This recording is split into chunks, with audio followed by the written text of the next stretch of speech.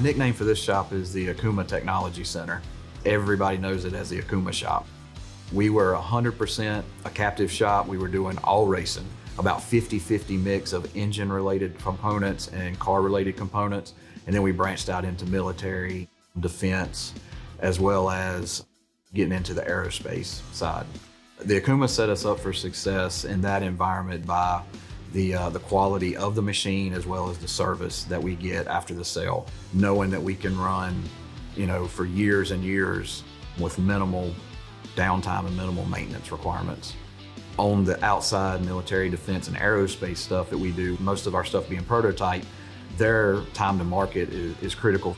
We're a job shop, and obviously there's a lot of job shops across the country. But then when you get into the complexity of the parts that we do, tight tolerance, a lot of different materials, and extremely difficult parts, and that's kind of one of the niches that we have fell into.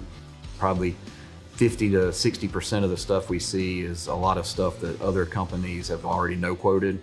So not only is the tolerance of the machine important, but also the quality of the machine and knowing that we're not going to have any issues.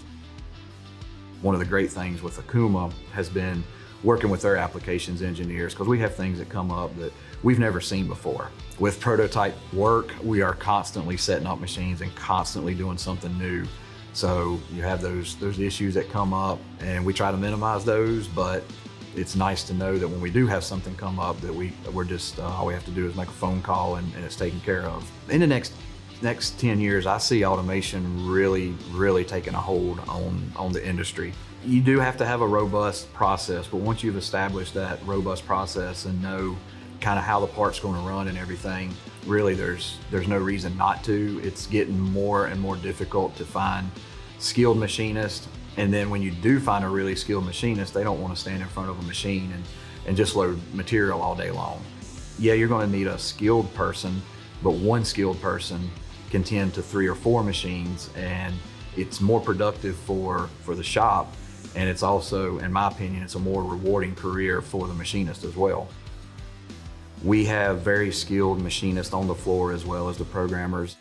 All of our manufacturing engineers are previous machinists on the floor, and then all of the machinists that are on the floor, biggest majority of those guys have also been programmers previously. So they're very familiar with what it takes to get a part.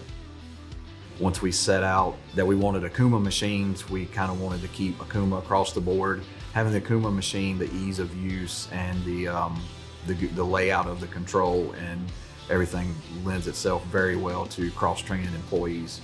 Our MU6300 is the newest machine. We have several other 5-axis, but this one has a lot of bells and whistles.